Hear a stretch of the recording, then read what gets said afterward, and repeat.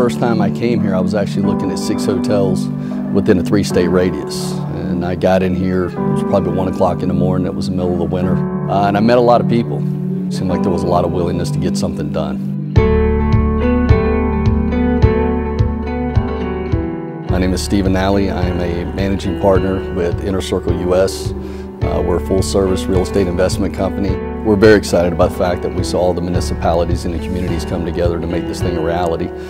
People continue to work hard and work with each other to drive this process to completion. The mayor's in constant contact with us as well as everybody else. Whenever you do these types of developments and you marry them with something that's already a staple of the community and you revitalize that asset, it stands the test of time.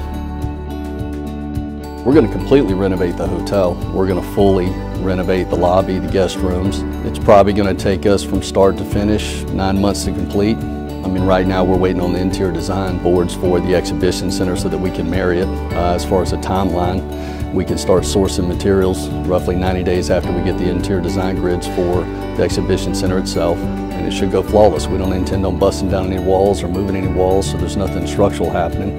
The majority of it's going to be cosmetic and FF&E.